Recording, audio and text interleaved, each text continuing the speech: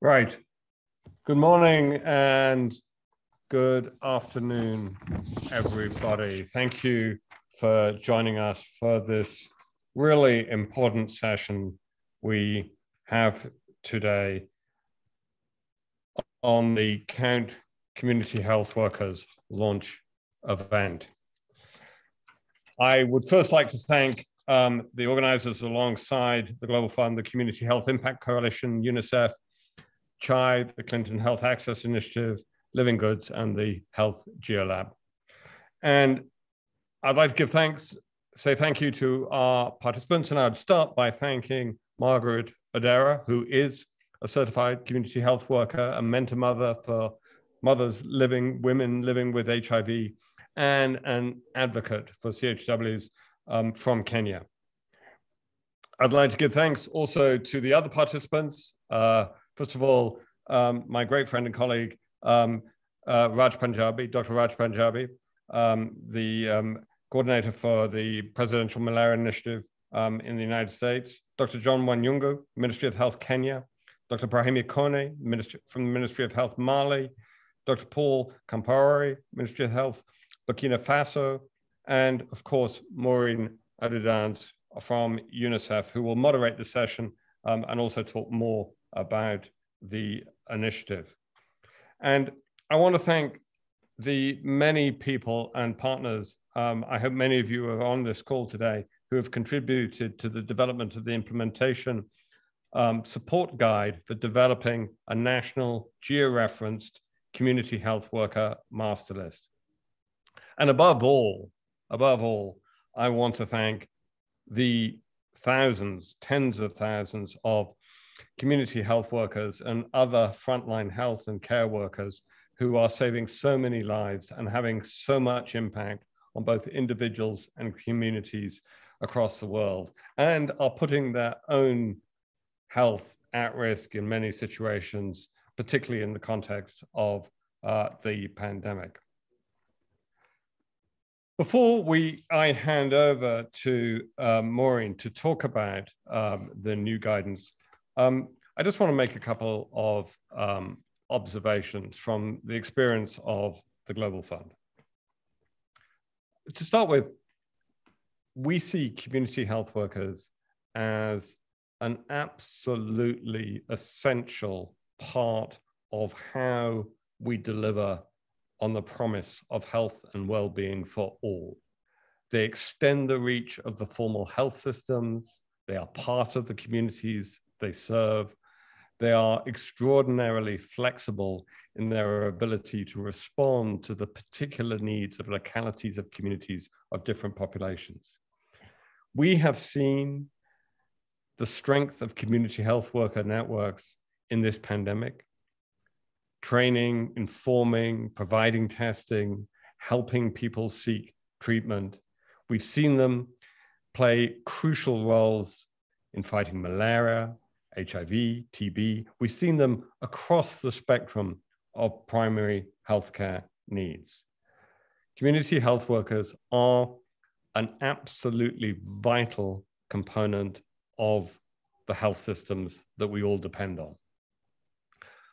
Unfortunately, as I'm sure most of the people on this call know too well, we take them for granted. We neglect them. We often assume that community health workers will just fill the gaps without really providing them with the tools to do so. Too often, community health workers are uncounted, unpaid, unsupported, and unprotected. And too often, also, they are invisible and their voices are unheard. Now, this is why this initiative is so important. The new guidance out today on developing a national community health worker master list provides a single source of truth for information on community health workers.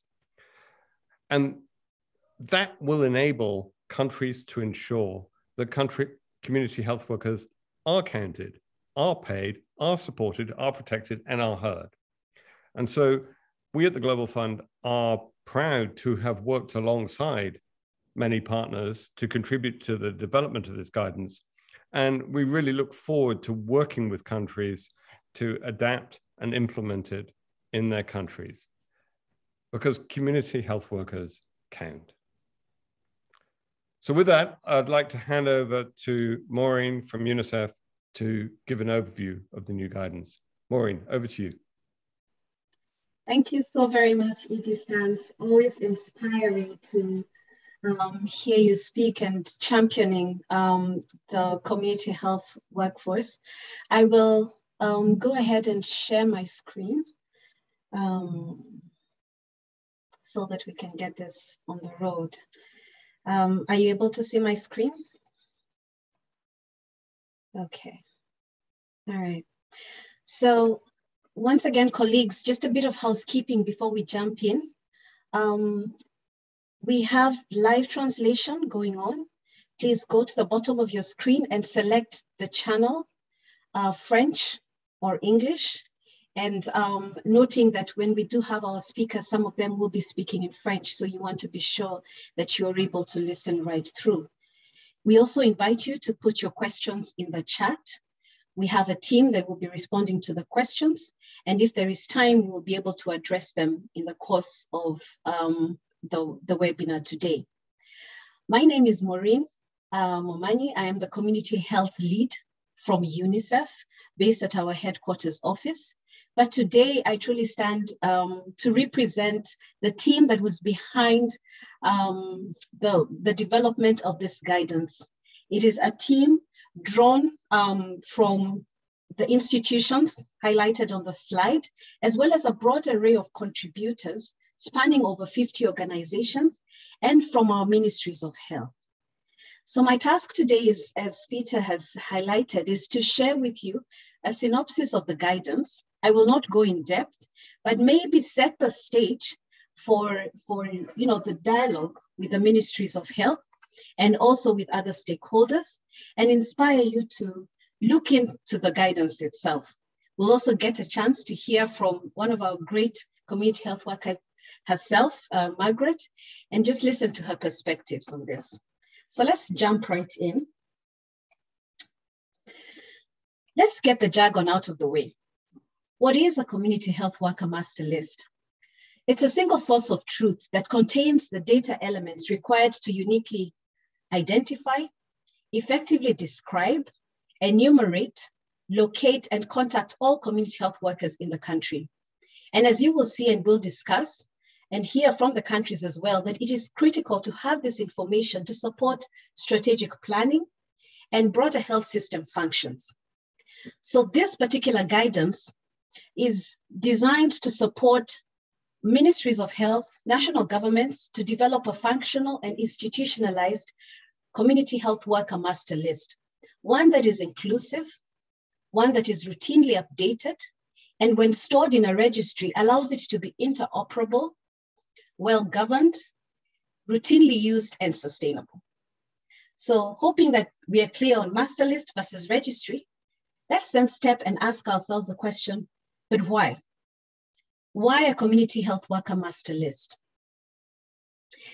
And I think Edie Sands has touched on this in his opening remarks, that although we recognize the critical role that community health workers play in delivering primary health care, a conduit to achieving universal health coverage, unfortunately, the data on the current number of community health workers from a global or even regional perspective remains generally incomplete. And when you go a step lower to country level, even this data do not always exist. And when they do, they're probably out of date. And here we give you an example.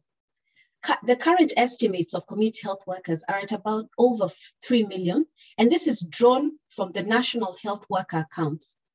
The data is only available for 75 countries for the period ending 2019. But we know that this particular cadre has a high turnover, rapid deployment, with community health workers transitioning in and out. So it would be clear in our minds that even the data that we're looking at is likely outdated. Let's take it a step further into country level. at country level, we know that it is essential to have these numbers, but uncertainties of these numbers, the numbers of community health workers and their locations, may prevent or delay the planning and implementation of community health activities. And I won't go in depth because these are the questions that we want to ask our panelists today. But what the slide illustrates here is just some examples. Say, for example, in an emergency response, we know that community health workers are critical in delivering door-to-door services, such as, for example, SBCC, social behavioral change activities, or perhaps contact tracing. And for us to be able to deploy the community health workers to address this, or for this effective emergency response, it is critical to have the information on their status. So are they active or not? Where are they? And what is their catchment area? In the absence of this information, you can already begin to see that the emergency response will either be delayed or ineffective.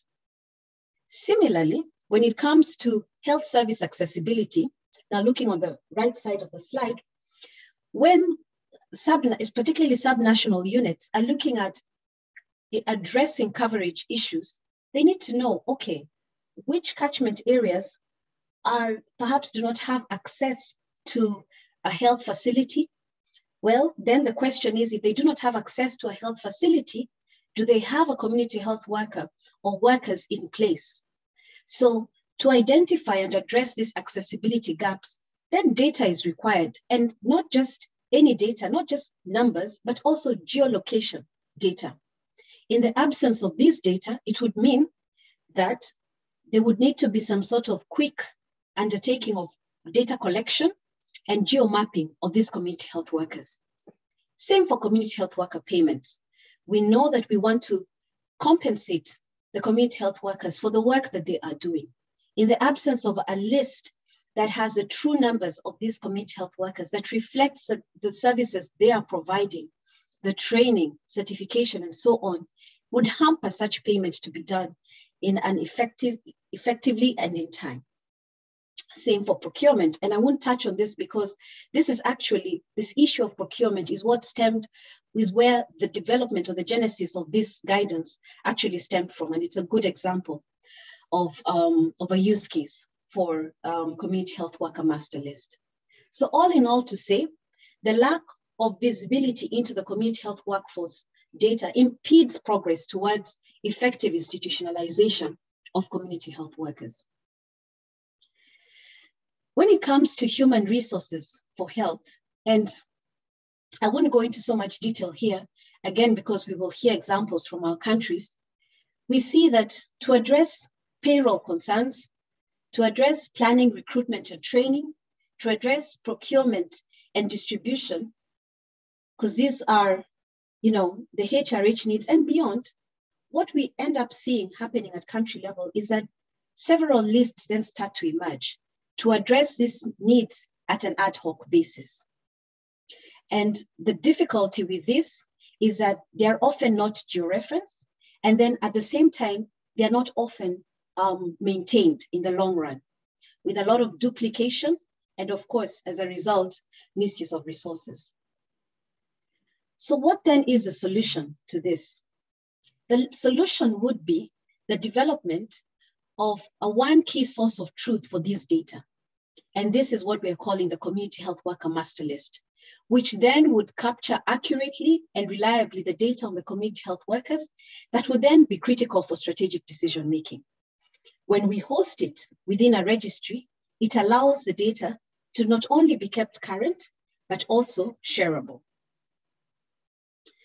So let me just go through some bits on the guidance and just touch on a few key things of what you will see within the guidance itself.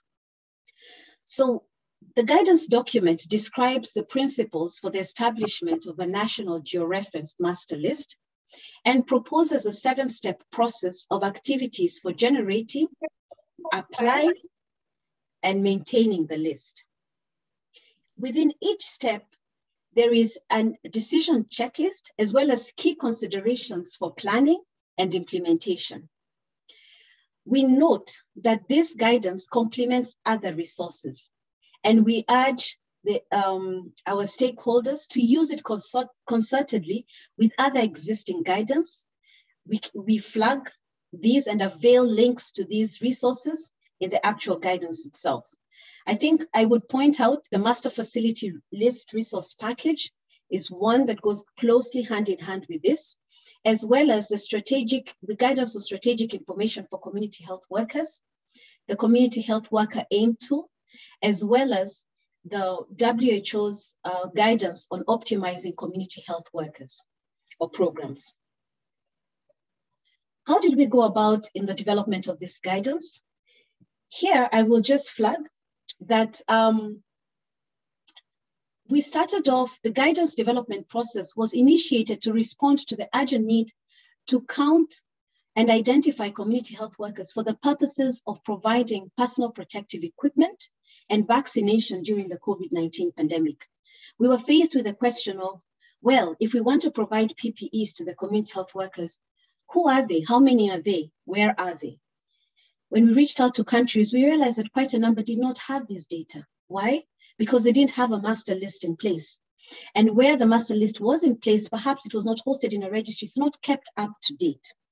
So we embarked on this guidance development process as a team of stakeholders, partners, outlined on the slide, but also in close consultation with ministries of health, including Ethiopia, Kenya, Mali, Rwanda, Sierra Leone, Togo, Uganda, and Zambia. And hats off to these colleagues and beyond from our ministries that gave us input and were very candid in speaking to us about the challenges in country that really informed the development of this. And then we consulted with a broader team of technical experts who helped us in fine-tuning the content. So when we look at the 7-step process, and I will not go into the details of this, I think suffice to say that the in-country process is supported by global enabling factors, which we don't go into depth in highlighting within the guidance, but we are cognizant of that. The need to collaborate with partners, the need to align community health funding streams to support harmonization of activities at country level, but also the need to have guidelines and minimum standards for lists and registries, which is what this guidance then comes in to address. With regards to the 7-step process, we start off by, and each of these steps is explained in detail, but just to say, it starts with recommending that countries should assess the current state, then look at the governance structure. This is key. And you will see that when we go in country, a lot of bottlenecks surround this governance issue. But when this is unlocked, it then sets the stage for strong leadership and sustainability of not only the list, but also the registry. Then there is target state definition, basically saying, okay, then what needs to be in place for us to have the master list? What SOPs, for example, do we need to develop so that we can have the master list developed and the registry as well? And then step 4 and 5, we recommend happen in tandem where the actual list is generated. And depending on the target state, we may find that where lists exist, we're talking of merging of lists or going out to the field to collect data where gaps, to address gaps, and then moving this master list to be hosted within a registry. When these are set up, we then move to step 6 and outline, okay, what needs to be done to allow the list and registry to be shareable. So talking about what needs to be done to ensure the registry is interoperable, where does it sit, what are the links that are needed, what are the sharing protocols that need to be put in place. And then finally, how is the master list maintained and used over time? So these steps are, again, in the guidance, and within each, we talk about the stakeholders involved, the planning process, as well as the implementation for each of the steps. We recognize that countries are at different steps. A country may start at any step at different points within those 7 steps. And this really differs based on the maturity level of the community health system in a given country. And that maturity level itself may have variation when it comes to the ingredients that are needed to formulate a functional institutionalized national georeferenced master list. Look, we are aiming to get at a list that is, as you can see from the first end of the slide, a list that is inclusive, routinely updated, stored in a registry, interoperable, secure, governed, routinely used, and sustainable. That's where we want to get. But we recognize that for us to get there, we need to have identified use cases. We need to have identified, so what is the use of this data? We need to have a master list itself in place. The master list needs to be hosted within the registry, and there needs to be a supportive environment to do so. These are the ingredients of the master list hosted within the registry. But within each of these, we note that countries are at different places, and I'll just use one to explain what I mean. So for example, for the master list, that is the second row, we recognize that a country may have multiple community health worker lists when they're doing their state definition or assessment. They may realize, oh, this partner has this list, or this particular region has developed a list. When they look at those lists, they may have different data elements, and the minimum data elements may not be included necessarily. Or they may be at subnational level or not, for the entire, do not cover all the community health workers. Whereas in a different country, we may have actually a national georeferenced community health worker master list with minimum data elements in place, but because it is not within a registry, it is not updated. So the list is there, but it needs to be updated and validated. So you see the actions that these two countries would take differ. The urge here is to say, whichever point the country is at least one or two steps can be taken to move to the next level. When it comes to the use, remember the first row when I talked of use cases?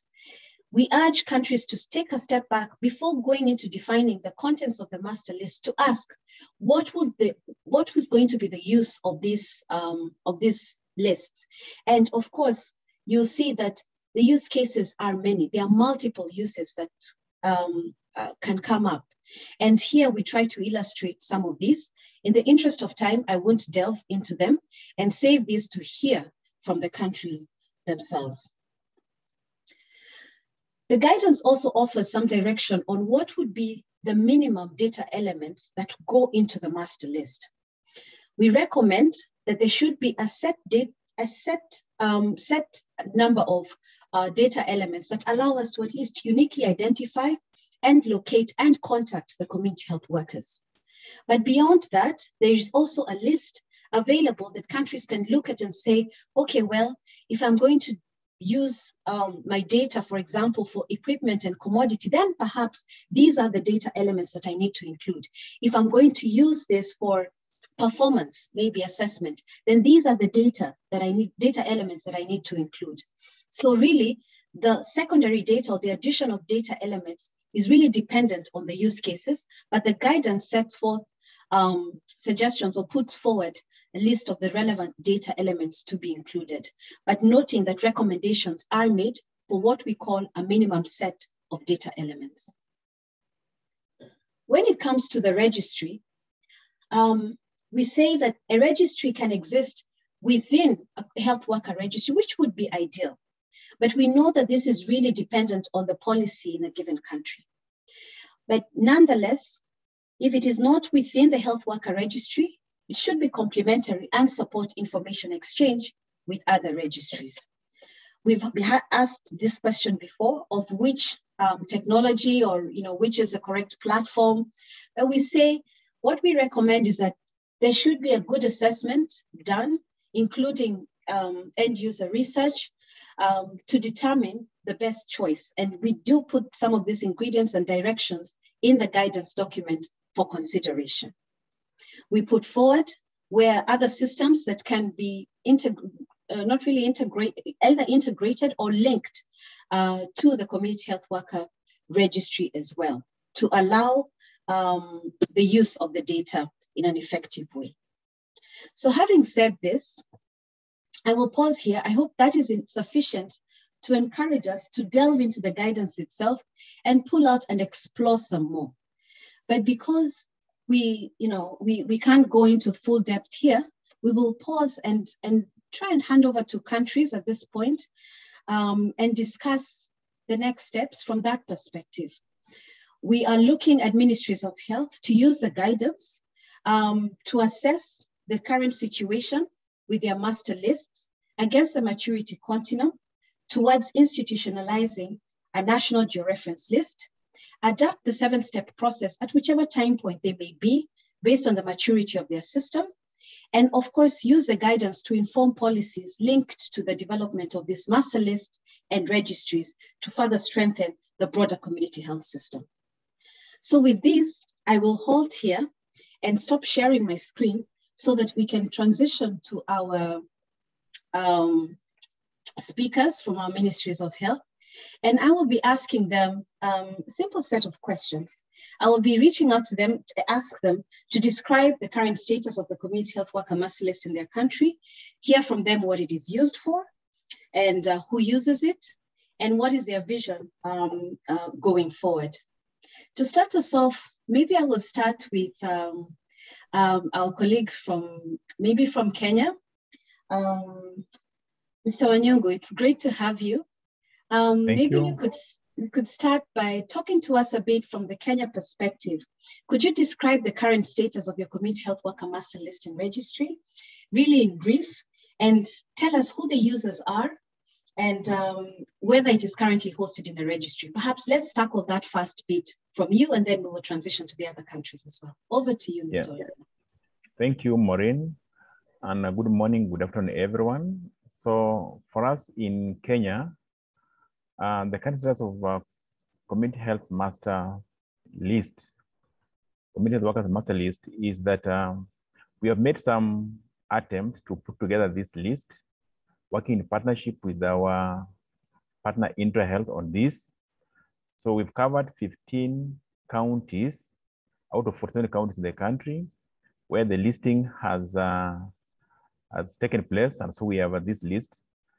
There were plans to have this list hosted in IRIS, the Integrated Human Resource Information System, but that did not happen.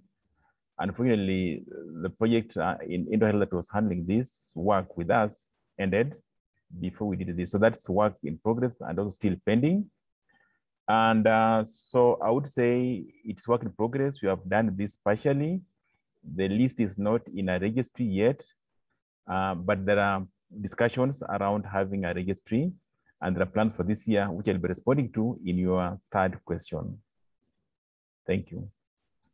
Mr. Wanyongo, thank you for that. Before you move on, who uses the list, or why was there, why was there a need to establish the list in the first place? Yeah, so the need arose out of the realization that it was hard for us to know the community health workers we had in the country and where they were and who they were. So we set out to determine who these community health workers are, where they are, and their demographics, their education, their gender, their level of, their training in community health and all that. So we put together a listing, and it's an Excel sheet to help us collect this data, which was done jointly between us, Ministry of Health and IntraHealth in the 15 counties. And so this information is being used primarily by us as government, Ministry of Health, and also partners we work with who may wish to know who and where these community health workers are in the country. And this list became very useful to us, particularly last year when we secured the PPEs and wanted to distribute them to the end users who are the community health workers. So we referred this list to get to know how many pieces of PPEs would go to which county. And so this list has been very, very useful to us as a government and also to partners. So we use it both as government and also with our partners. Thank you, Mr. Wanyongo. Thank you. And we hear you. Thank you for that concrete example on the fact that the list was used to support procurement of PPEs for the community health workers and to inform the distribution of those PPEs. Thank you. We'll put Kenya, thank you for that experience from Kenya. Let's transition to Dr. Kone. Dr. Kone, would ask you to please answer the same question. What is the status of community health worker master lists? And who are the users, and why did you think about developing a master list? Over to you, Dr. Kone.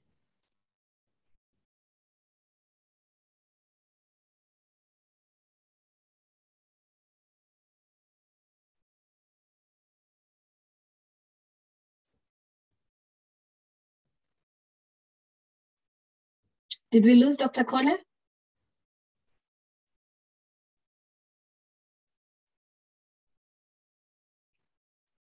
Okay, I think we lost Dr. Kone. I hope you can still hear me, colleagues.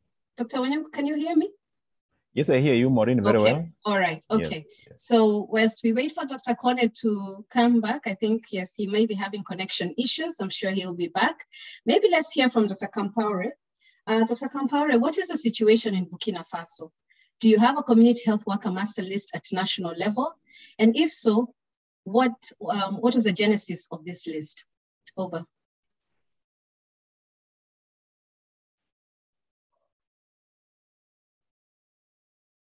Merci à tous. Moi, c'est M. Kampaure Paul. Je suis attaché de santé. Comme vous avez dit, les soins de santé primaires, c'était des stratégies de développement au niveau communautaire pour les zones difficilement accessibles. Ainsi, en 2011-2013, nous avons eu l'institutionnalisation de la santé communautaire et en 2016, nous avons eu un fort engagement politique du gouvernement burkinabé qui nous a autorisé à recruter 2 ASBC dans tous les villages administratifs. Ainsi, avec des directives de recrutement appuyées par l'administration territoriale, nous avons à la fin du recrutement eu 17 668 agents de santé à base communautaire au niveau national.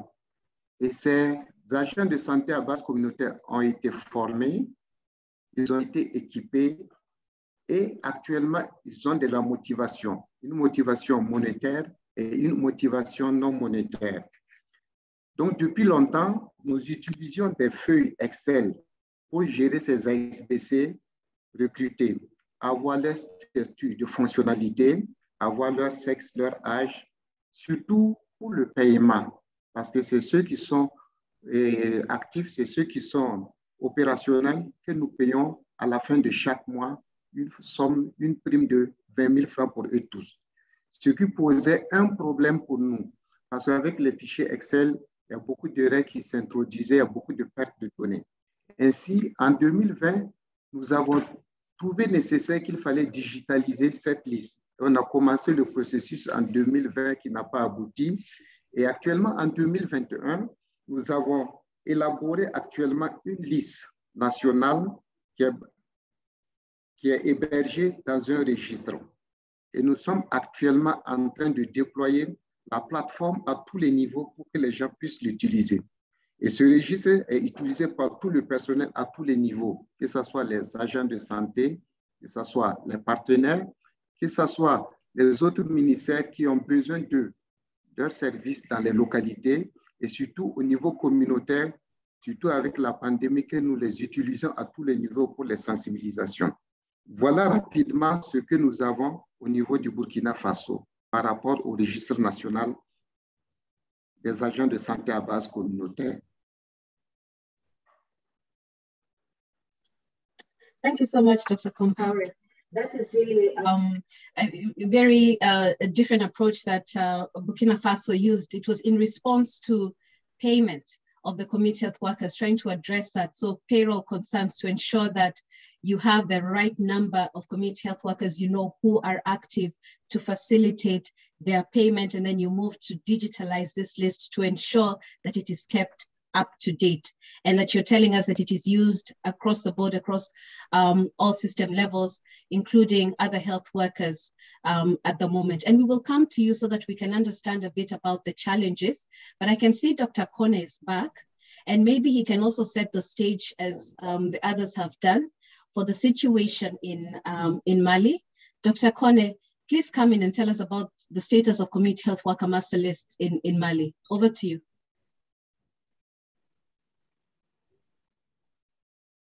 Ok, merci beaucoup. Merci. Le Mali se réjouit d'être parmi les participants à ce forum extrêmement important sur la santé communautaire. Et en termes de liste, quelle est la situation actuelle? En fait, nous avons au niveau national pas une liste standard. Nous avons plusieurs sources pour avoir la situation des ASC. Et la dernière revue que le ministère de la Santé organise avec la participation de tous les différents niveaux du système de santé, districts, régions niveau national, nous avons fait la situation que nous avons aujourd'hui 3108 ASC formés, équipés et fonctionnels sur le terrain, sur l'étendue du pays, sauf la partie nord qui est très peu pourvue en agents de santé communautaire. Maintenant, malgré les efforts, nous faisons le constat qu'à travers plusieurs sources, nous avons la situation. La première source, c'est le 10.2 que tout le monde connaît, qui est le système d'information sanitaire national, où nous avons la situation des ASC. On a aussi un logiciel de gestion des ressources humaines qui est utilisé par la direction des ressources humaines au niveau national. Et nous avons aussi mis en application une approche santé communautaire, supervision dédiée, où c'est du personnel qualifié dédié à la supervision des agents de santé communautaire. Et cette source aussi permet d'avoir une situation des ASC opérationnels sur le terrain parce que les superviseurs dédiés sont censés superviser tous les agents de santé fonctionnels une fois par mois. Et aussi, chaque année, nous avons cette revue nationale qui permet d'avoir une situation détaillée de tous les ASC fonctionnels dans les districts sanitaires du pays. Et y compris, cette revue réunit l'ensemble des régions du pays, l'ensemble des districts, y compris les régions du Nord. Et aussi, il faut reconnaître qu'en 2021, cette direction nationale a réorganisé avec l'appui de l'OMS. Il y a une base de données de l'OMS qui est ERANS, où nous avons la situation des établissements de santé. Donc, et en 2021, nous avons décidé d'inscrire le site ASC, qui est le lieu de travail de l'ASC, comme une zone, un établissement de santé au niveau communautaire qui permet au moins d'avoir la situation de tous les ASC fonctionnels. Et ce site est géoréférencé. Donc, ce qui fait que nous avons plusieurs sources, mais au niveau national, ma sous-direction utilise comme base de données la liste nominative référenciée après la revue annuelle. Et cette liste annuelle des ASC, elle n'est pas régulièrement mise en œuvre, mais revue, mais sa revue est simplement annuelle et ça se fait avec l'ensemble des parties prenantes, y compris les partenaires techniques et financiers qui utilisent ces ASC sur le terrain. Mais chacun de ces systèmes a chacune de ces sources a ses avantages et ses inconvénients. Par rapport à la gestion le système d'information de la gestion des ressources humaines, c'est la direction des ressources humaines qui l'utilise, les autres ne l'utilisent pas. Mais la liste nationale, la liste après la revue annuelle, c'est cette liste que nous partageons avec tous nos partenaires et c'est elle mais elle n'est pas géoréférenciée. Donc, nous n'avons pas encore mis en place un registre standard qui fédère l'ensemble de ces différentes sources. Et je crois que c'est vers ça que nous sommes en train d'évoluer. Merci. Thank you, Dr. Kone. You described a complex situation in Mali, but what is very clear is that there is an appetite and there is a need. There are multiple use cases. There are multiple uses for which this data it needs to be applied, and this is calling for. Hence, whether it be HRH, whether you've talked about supervision needs, you've talked about. You've touched a bit on the remuneration, distribution, and you've said multiple sources, multiple lists, not reviewed annually, and you're looking towards bringing them together and hosting them in one place in a registry as the next step. We'll come back to you on that so you can speak a bit more on that vision. But circle back to Kenya to speak about, you said that 15 counties, the list is in place. You're thinking about how do you move this to a registry? How do you expand this to the rest of the counties? Could you speak a bit about that vision? And, after your reflection on the guidance, how do you think this will be applied, or which step do you think, you don't have to speak, you can speak generically, but at which point do you think Kenya is and moving towards, and, because there are partners, there are stakeholders here. What would you say are your immediate next steps? Over to you, Mr. Wanyama. Yeah, thank you, Maureen. So for us in Kenya, our next steps in build up to having a community health worker master list in a registry is that we would like to cover more counties. And as a ministry, we have secured some little funding from Global Fund towards this effort. We have some little money towards this. And secondly, we have had discussions with partners in the country in regard to having this list domiciled in Kenya Master Community Health Unit list, which is web-based, so that that way then we'll run away from the temptation to have a silo registry for community health worker master list, but instead write onto an existing registry. And so we shall be discussing further with our partners in the country to see how we build on to Kenya Master Community Health Unit list to host this community health worker master list. And so our partners in the country are excited at this development, and we've been discussing and we continue discussing. We should be having a meeting soon with between the minister and the partners to discuss on how, one, we domesticate. We already discussed this in our platform for partners in community health, how we domesticate this guideline that we are launching today to contextualize them to the Kenyan context, and use that to look at our community health worker master list data elements, and just have a guidance on how we implement this, and ultimately have the list onto an existing registry. Those are discussions and our hopes for expanding and improving this listing in the country this year. Thank you, Mr. Wanyungu. Very clear, and very clear that you have the master community health unit list, and this is what you're hoping that you will expand and host the community health worker master list there, so that there is that linkage. So it is clear when you click on the community health unit, we are clear on who are the community health workers attached to that particular unit. And you've spoken of adapting the guidance to your context and using that to move the next steps forward in your partner engagement and source of funding. Excellent. Thank you, Mr. Wanyungu. To you, Dr. Compaore, if you can also speak from Burkina Faso's perspective, what are the next steps? What do you see Burkina needs to do to move to the institutionalization of community health worker master lists, expanding them and hosting them within a registry? What do you envision?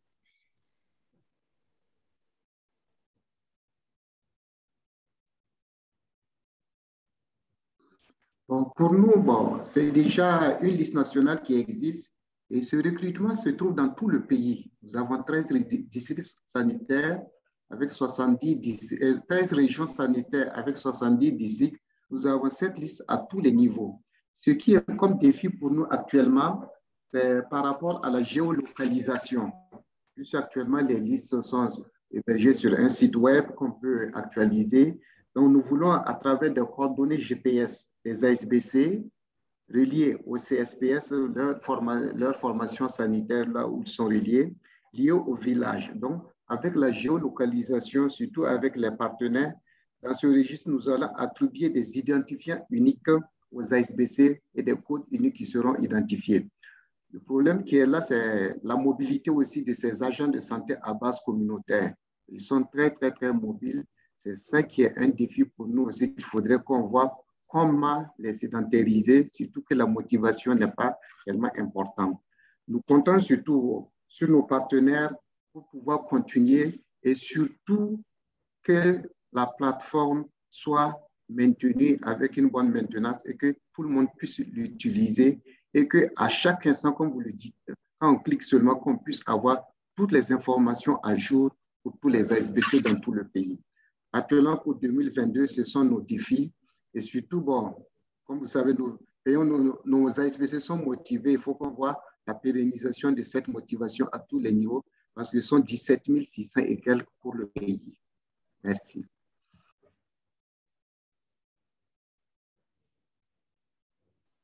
Thank you, Dr. Compaore. Well noted. Burkina Faso, the list is in place. The next step is to georeference what exists and to ensure that it is well maintained. Very clear, succinct next steps. Over to you, Dr. Kone. If you could speak also on what are the next steps for Mali in a clear, concise way when it comes to master list and registry for the Mali context. Over.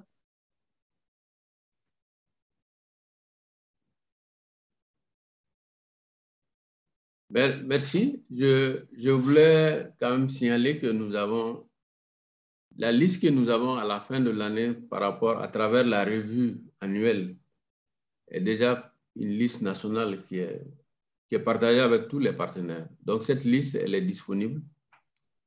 Mais nous faisons la revue une fois par an avec tous les districts sanitaires. Au Mali, nous avons plus de 65 districts sanitaires. Nous avons plus de 11 régions aujourd'hui. Donc, l'ensemble des parties prenantes avec les partenaires techniques et financiers participent à cette revue nationale. C'est ça notre liste qui n'est actualisée qu'une fois par an. Maintenant, comme le Burkina, elle n'est pas géoréférenciée. Donc, nous pensons que les prochaines étapes avec les autres sources, c'est de voir comment, dans le nouveau guide que nous allons mettre en place, comment aller à la mise en place un système de géoréférencement qui aiderait à mieux gérer ces agents sur le terrain. Et l'autre chose que je voulais ajouter, c'est que, bon, comme les autres pays, la motivation de ces agents de santé, qui sont très importants sur le terrain, elle reste encore un défi à relever parce qu'au Mali, nous sommes en train de mettre le cadre réglementaire et législatif pour que l'État puisse financer définitivement la prise en charge de ces agents de santé communautaire. Sinon, pour l'instant, c'est les partenaires techniques et financiers. Donc, leur stabilité est liée à la disponibilité du financement pour leur motivation. Et nous avons à peu près les mêmes montants comme au Burkina pour payer nos agents de santé communautaire. Donc, cette liste que nous avons, qu'on peut l'appeler déjà registre, doit être géoréférencée et doit aussi être mis dans un truc électronique. Et je crois que nous sommes en train de voir avec...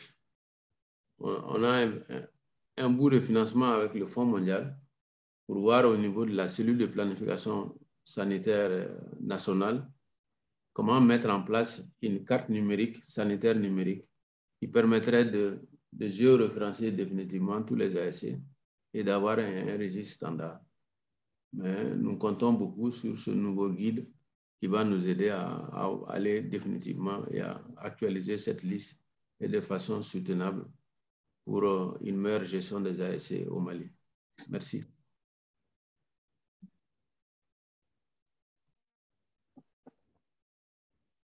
Excellent. Thank you so much, Dr. Kone. Very clear as well.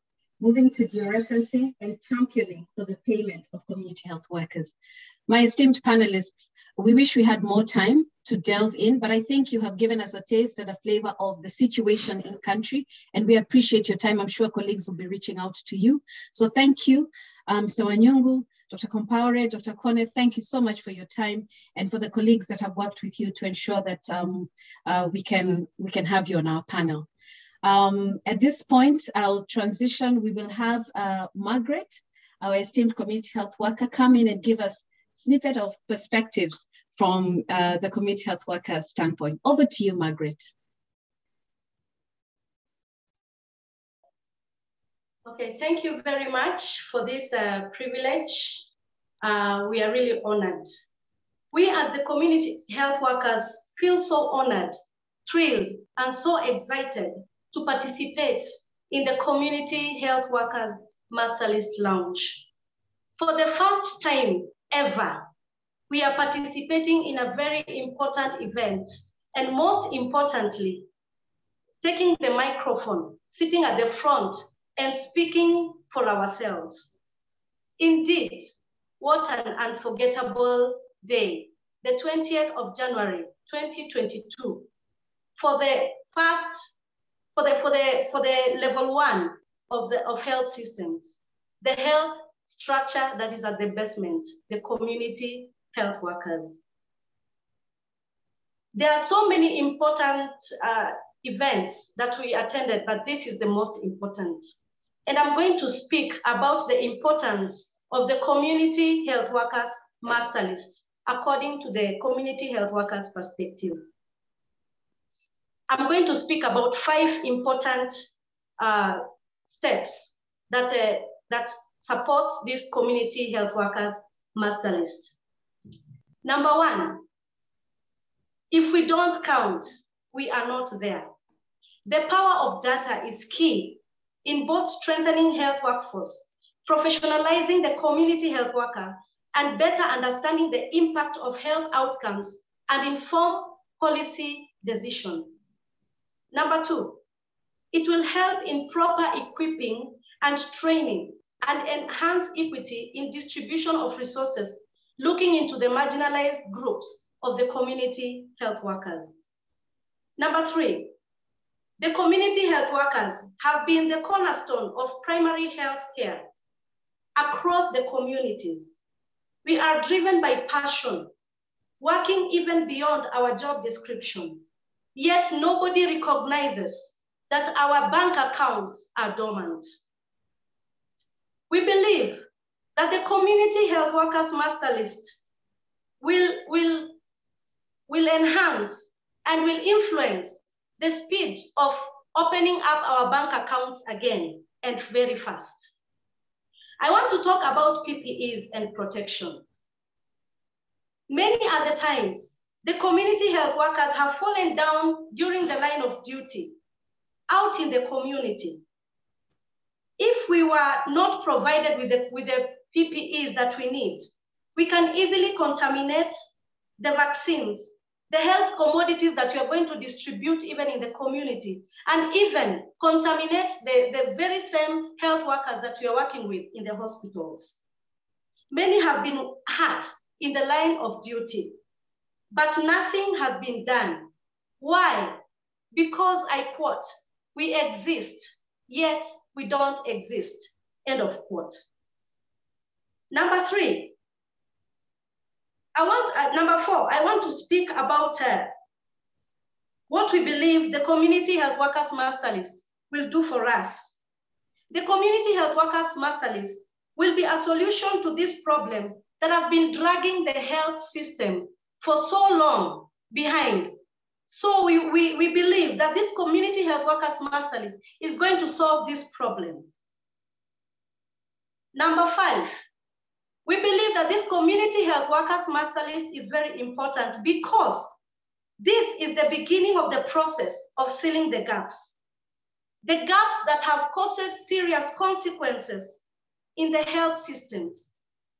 When you don't seal the basement of a building, when you don't seal the basement of a structure, however strong the fifth floor is, the whole structure is in danger. I'm speaking about the health structure. If you don't strengthen the basement of the health structure, however strong the level 5 is, the whole health structure is in danger. Community health workers must be paid, protected, empowered, trained, and counted. I urge the leaders to continue investing in the community health workers master list because this is strengthening health systems. Thank you very much.